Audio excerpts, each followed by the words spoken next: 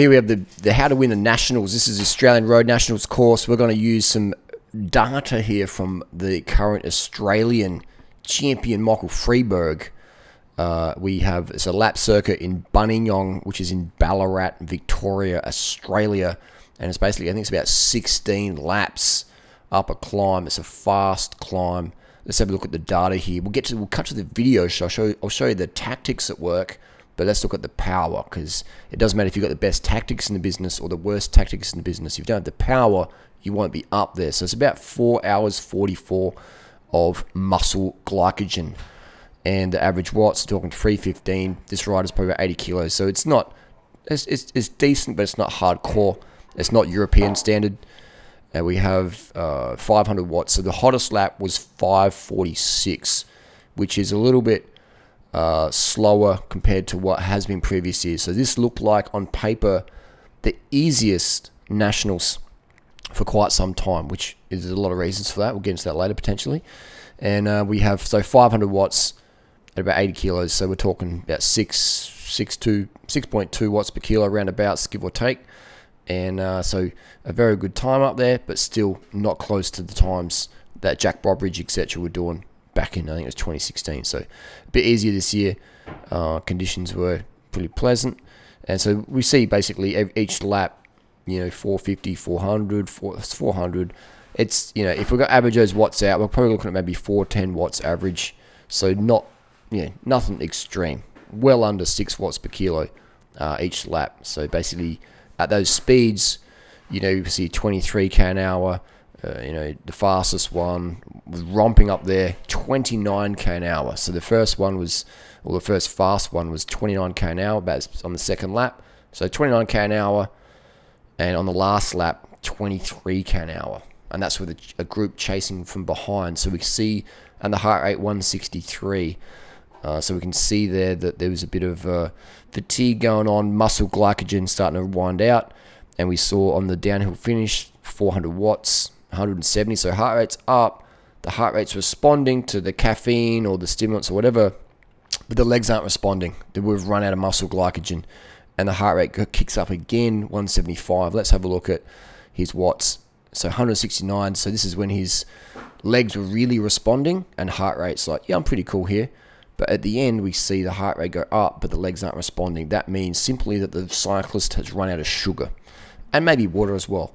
Muscle glycogen, not enough sugar there, but still enough to win. So there you go. But if it was against, in a European scene, this would be pack fill watts per kilo, basically pack fill watts per kilo. So sounds still fantastic effort, better effort than I could do, just given the honest data here.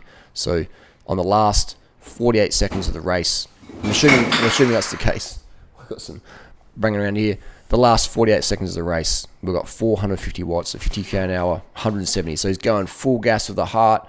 He's had that finish bottle, but unfortunately the watts just weren't there from what they could have been. This guy could have monstered it totally. I mean, he still won. He did enough. But again, this is why you wouldn't get a contract, pro contract, even though the Australian champion, the people go, they look at the data you've done, they're like, nah, good win, mate, good win, smart tactics, good head, but not enough power to be cutting it in Europe. Now let's go to the race, and I'll show you the tactics. So now we've got the power here, we've got the tactics, let's bring it down. Okay, welcome to the race of the nationals. We've got the last, how many Ks got to come? I'm not sure, but this is about the last 10 minutes, so this is going to be good. This is a bit of highlights, so I might jump around here. But we have 3 riders in break. I won't really mention the names too much, so don't get wrong, but let's call it blue, green, and blue. Blue, green, blue. Let's call it. Okay, this is just some names of riders. I think I got this. Okay, let's go yellow. Okay, yellow, green, blue. All right, so yellow on the top right, yellow helmet, white helmet, green, and blue. And so we see this guy in the front is the professional rider, the blue and yellow, the pro rider. He actually makes good money from road cycling, pro cycling. The other 2 riders are probably financed by mum and dad, and just local lads who are very, very, very fit and having a really good ride here. And so you're going to see different tactics here and different mindsets. And these guys got very good skill. These 2 riders who are sitting on this guy here have got very good skill. Look how they go around the corners very, very fast. Look at watch. They're not getting gapped. these guys don't have that much experience, but yet they're keeping up with a World Tour pro rider. So they're doing a fantastic job there.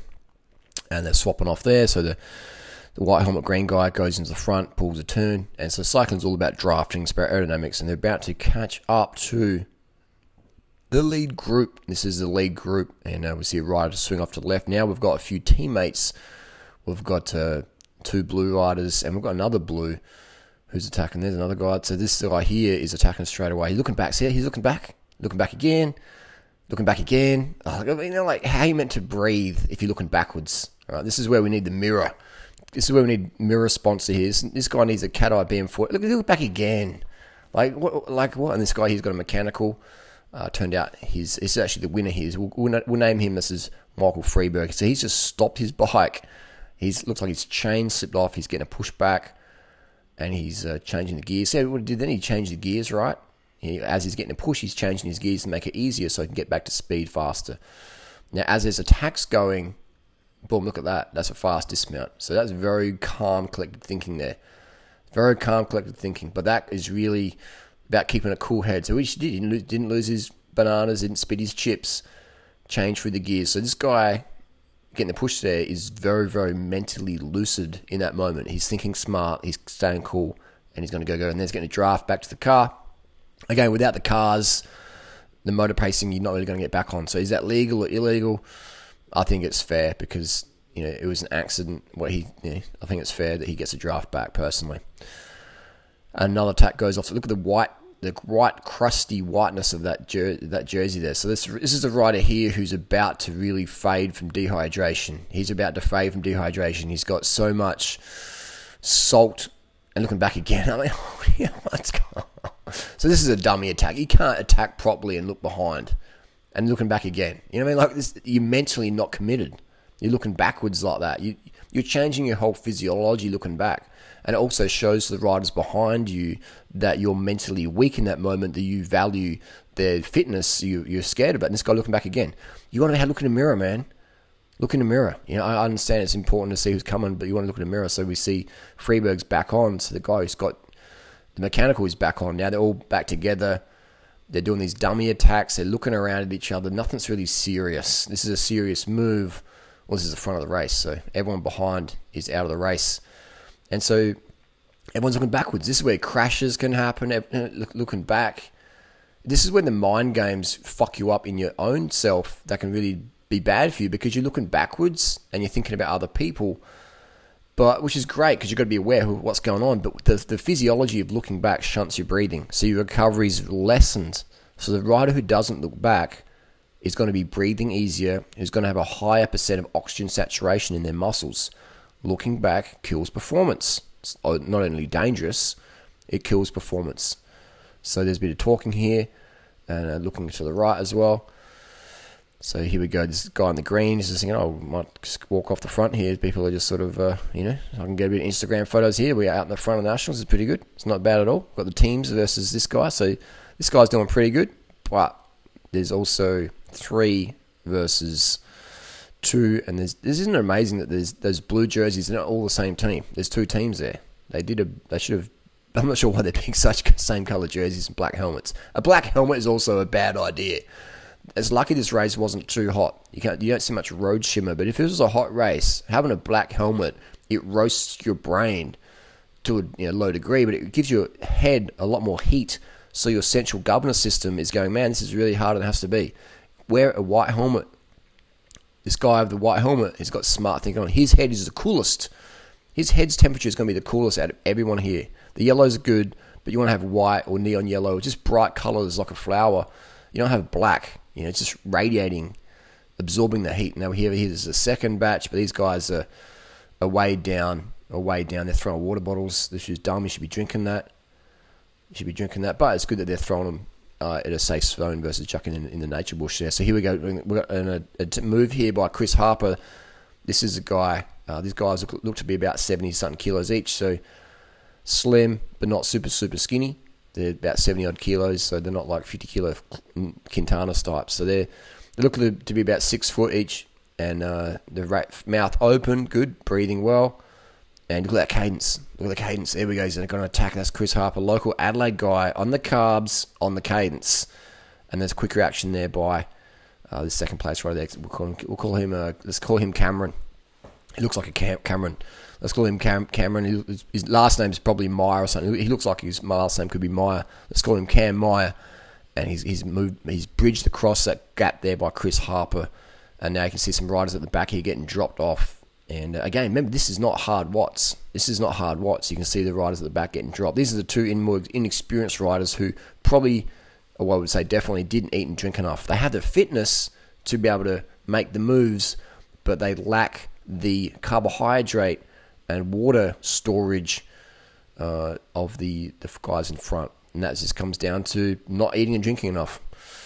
And then you can have all the best skills in the corners and the downhills and have a good mindset, but if you don't eat and drink enough, if you don't eat enough carbs, you don't drink enough water, see you later. So you want to take at least half a litre to a litre an hour in this race. You at least want to take 100 grams of sugar per hour. So this is a 5-hour race. So if you don't get through half a kilo of sugar in this race, then you really didn't eat enough and your performance is suffering.